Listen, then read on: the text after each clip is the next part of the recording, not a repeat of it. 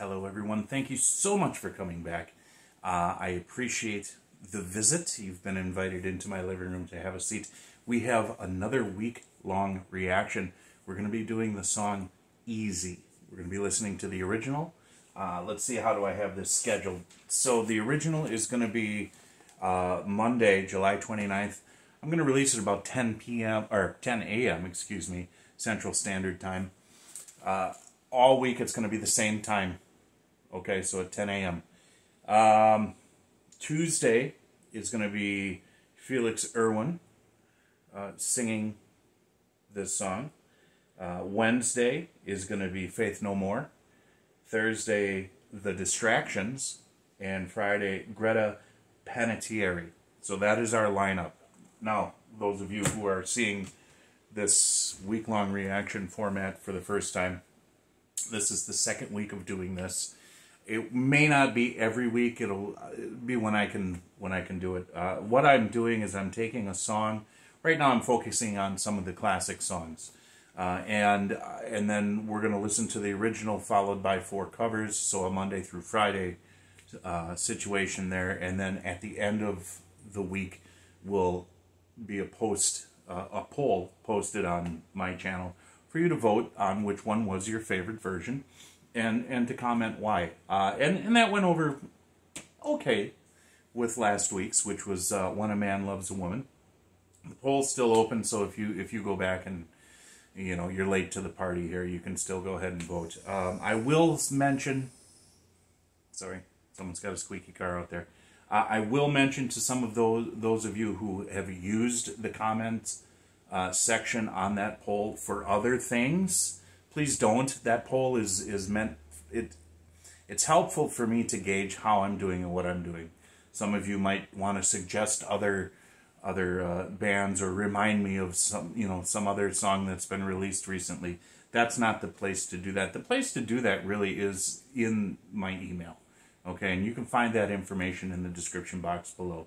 And then if you do decide that, like, hey, there's a different version of this song that I like that you haven't reacted to, some people may want to put that on the comments as well. And it's not necessarily wrong, but it really doesn't apply to the 5 songs that I've chosen. So there is a good chance that I will at some point go and follow that suggestion and listen to that version. Each one of these song reaction week-long reactions will have its own playlist. So over time, I'll grab some other versions and put them into that playlist as well. But it's not necessarily part of the week-long.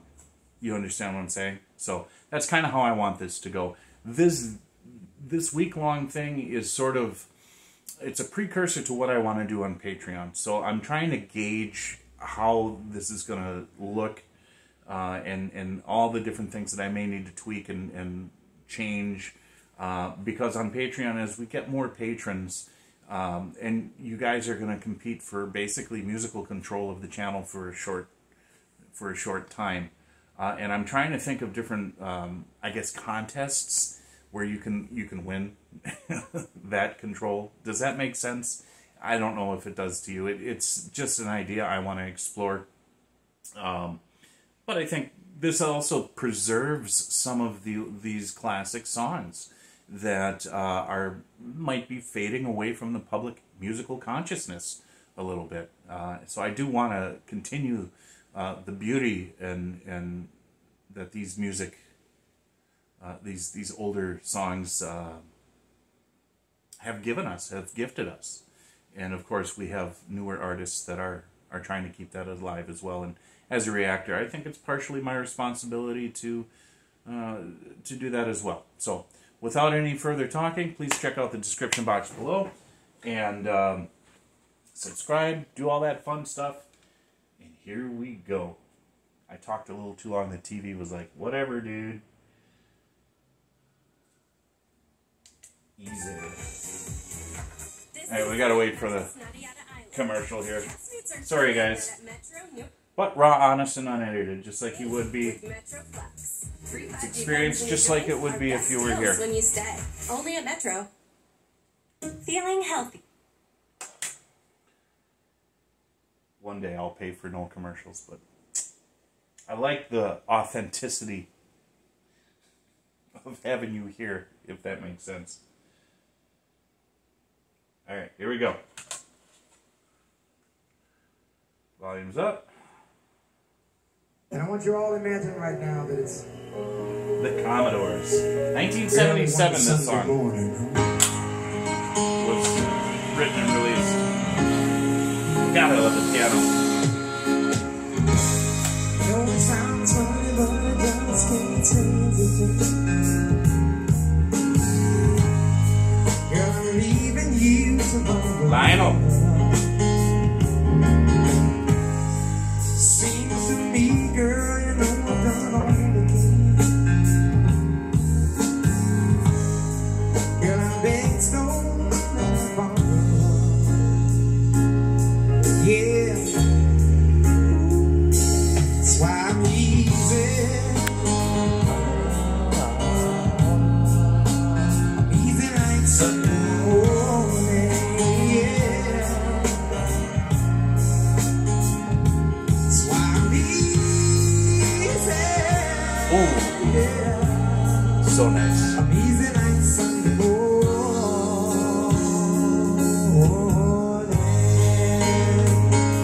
I wanna be high, so high. I wanna be free to know the things I do right. I wanna be free, just me. Oh, baby.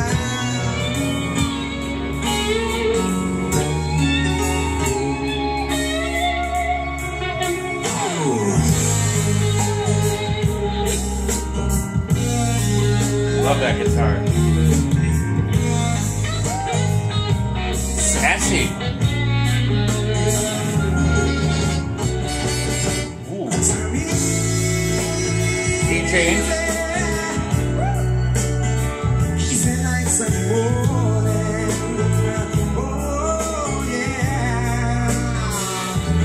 Got some easy. Easy like Sunday morning.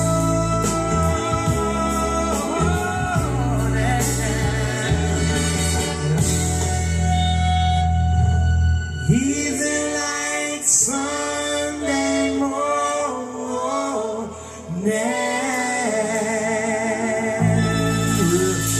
Nice. Nice. Oh, thank you so much. Stay easy. Amen. Go ahead. Oh. Oh. That one's coming. Okay. So very cool. If you hear chirping, it's a cricket, not a fire alarm. I've got geckos, and they haven't eaten that one, and I've been trying to get him and put him outside because I don't want him ruining my moment here. But anyways, yeah. First of all, it's Sunday morning when I'm doing these videos, when I'm recording them, so kind of appropriate. Easy like Sunday morning. Nice easy feel in that music. It's got a nice groove, a nice just slow, easy pace to it. Lionel's voice just always amazing. Just some of the little dynamics that he did in there to give it a little bit of spice was really nice. I wish I would have seen more. They would have put more of the on-stage performance rather than just a couple of shots of him, you know, playing and singing.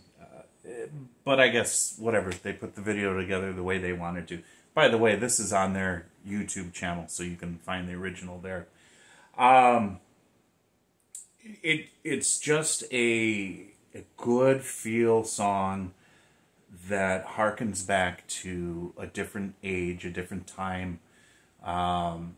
It has that nostalgia attached to it.